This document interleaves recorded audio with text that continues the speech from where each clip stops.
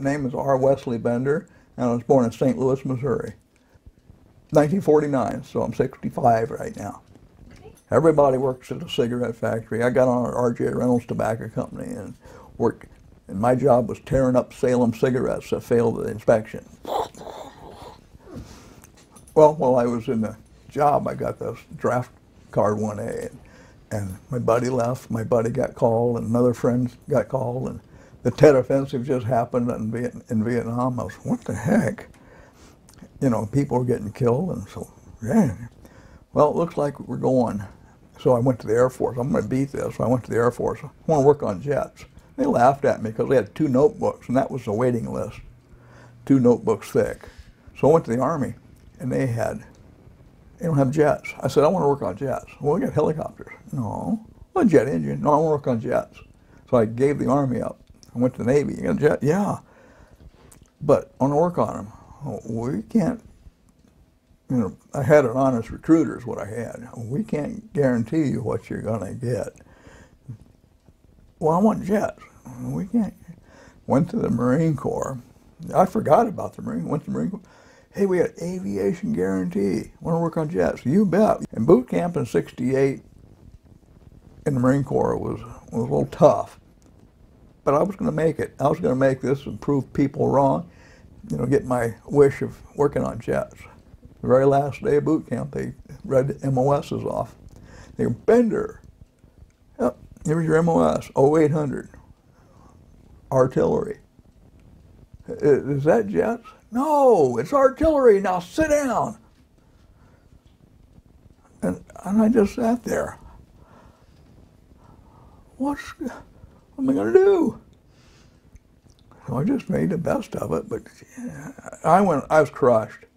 I had to go to, Marine Corps has another boot camp they don't tell you about. As soon as boot camp's over, you get on a bus and you go to boot camp some more, up in Camp Geiger, North Carolina. It was tough. I mean, marching, forced marches. That's where you learn to shoot machine guns and throw grenades and all that. You don't do that in boot camp in the Marine Corps. Marine Corps, you march, march, march. The Marine Corps has the best, I'm not bragging because I'm in the Marines, they have the best marksmanship training there is. You're there for 2 weeks, and it's nothing but marksmanship. From machine guns to 50 cal, we shot the bazooka, you know, the older type stuff. Then we were headed to our school. I got 2 weeks of leave, or 20 days leave, and then off to Camp Pendleton, California for schools. Started artillery school, and a month later, and that was fun. It was hard because they were still making you do lots of physical fitness stuff, but we had learned to shoot the cannon. And the cannon happened to be a 105 millimeter howitzer, which is the same gun I ended up being on in Vietnam. And to shoot the 105, the bullet, which we slang, that's what we call it, we put on a canister of 7 powder bags to adjust. When you're an artilleryman, you do nothing whatsoever except what you're told. If you shoot all the bags, the round goes way far.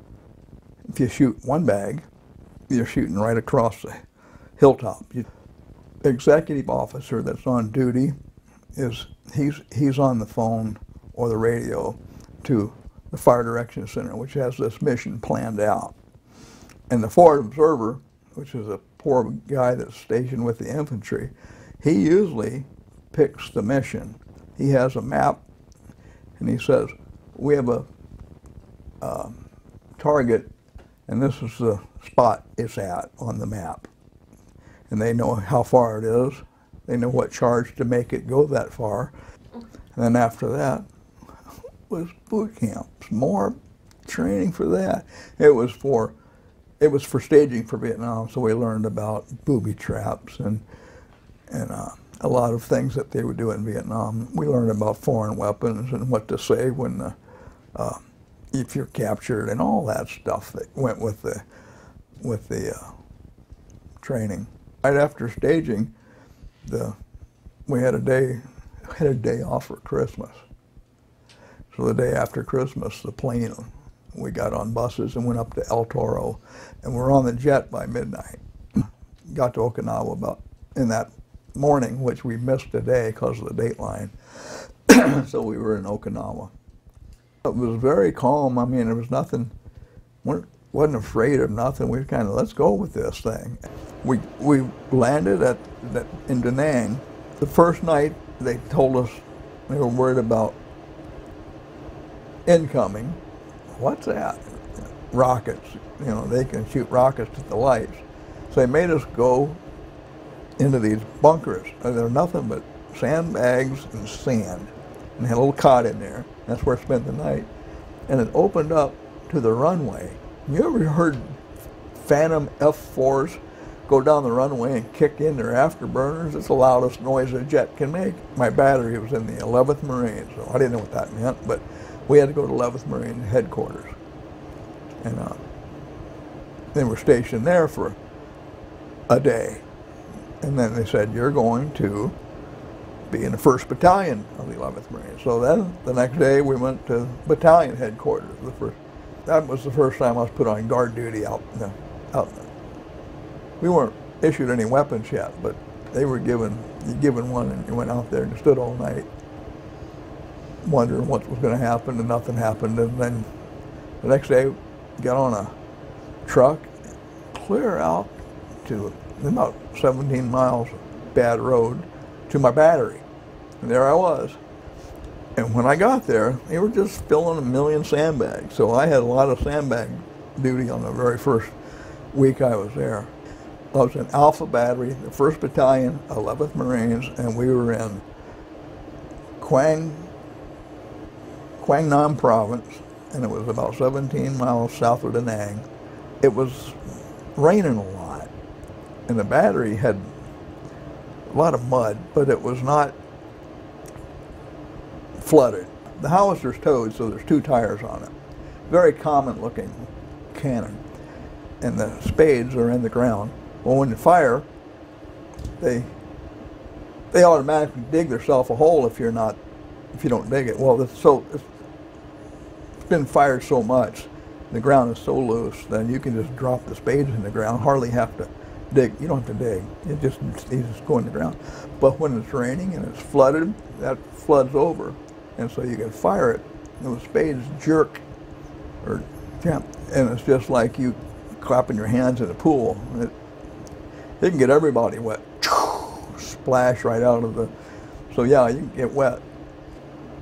At nighttime, we have a lot of missions that's called HNIs, harassment and interdiction. And those are targets chosen by infantry or someone to say, hey, this is where they've been, make a target note, and we'll have a battery fire 3 rounds there 3 times a night. So duty gun has to fire 3 rounds for this target, and there's usually a half dozen to a dozen targets. It was harassing the enemy because they were in a certain location, seen in the daytime, so the intent was to blow them up when they're there doing something. And it might have worked, it might have not, but it did harass them. You wouldn't know when they were going to get a round in their head. We had rounds that failed to fire. That scares you because you have to wait so long before you know that it's not going to cook off or something like that. And then after you shoot it, you got to clean up the canisters. And then after you clean it up, you got to stack them. And the next morning, you have to throw the canisters on the truck to go to Da Nang, and you throw the boxes on the truck to go to the dump. And then every day there's a ammo run. You know, we hit one where it was buried in the road. Fortunately, when it blew up, it was so deep that it just rang our bell. It didn't break us. But going to Da Nang was always an adventure to get more ammo. The most craziest night was another battery. We were in A battery. B battery was being overrun, so they called artillery in on herself, basically. our battery, I was fortunate, a battery was in this position for 16, 18 months. As soon as I left Vietnam, they went and packed up and went to another hill. So it was a scary time because they didn't have any idea where they were going and what they were doing. The other battery, C battery, they were fly-by-night. They came and set up in our area and were there 3 or 4 days and was gone. And the ammo and their own personal stuff and sleeping arrangements and showers, all that stuff, they didn't get much of. Our shower was a big tank set up on 4 telephone poles. You had to fill it by 5-gallon jerry cans and a water trailer. And then to get water warm, some guy put a old cook's immersion burner in the bottom of it and burn it, and the water was lukewarm. It got by. You get wet. You always had a Navy shower. That means on, get wet, off, soap up, on, rinse, off. We ate, and we worked so hard, our little bodies we get hungry, and we had tears in our eyes at night because we were so hungry sometimes. But then they issued us C rations, and then we get a case of them and mix and match and make a fun time of it. When you're on the gun, everybody has to usually have a poncho liner or a blanket, and I call it my binky. I take my binky out to the gun, and then you try to just lay down. And we lay on the floor, we'd lay on the bunker. Out of the year I was there, I don't think there was a night that didn't have some sort of action. We fired something every night. The best was having the first shift because you get up at 12:30 and you go in and sleep from 12:30 till dawn. And that firing cannon, you can sleep right through that. Never bothers you in the least after a while. One day there was a formation in the afternoon, it was early in the afternoon. That's strange. And then there was a semi came with a lot of ammo on it. And then there was a Jeep that came with a lieutenant colonel, and some sergeant had more stripes than the PX. And what it was is we had inert ammo. You take the back of the ammo off and you stuff the bullet full of paper. And all this paper said, these little flyers, was propaganda. Now we've seen a lot of propaganda fall out of the sky up through planes dumping it. So we put, and here's the Marines, what Marines do. Get their pen out. Ho Chi Minh sucks, and Captain Green is a dumb guy. And we write all this vulgar stuff on the paper and then pull it. Take the back of the bullet off, load the paper in, and fire it. So we fired it, bang! You talk about a short round, the back of the bullet went downrange. The back of it fell off in the parapet. Trash all over. And I'll be a damn if Captain Green didn't find one of his vulgar stories. Yep, the mail came. Mom would send cookies. Sometimes she'd send something else. We'd get things, and every time you got food in the mail, you shared it. I came home, I saw my folks. My dad laughed because he'd find me wandering around in the middle of the night in the house. Shouldn't you be asleep? Oh, I can't sleep. I couldn't sleep regular for a long time after that. Anyway, I went back and was stationed with the 10th Marines at Camp Lejeune, and then we had to go on a fire mission or a fire exercise to Vieques, Puerto Rico, and it was wonderful. They gave us Marines a tent down on a lagoon in the Caribbean. What more do you want?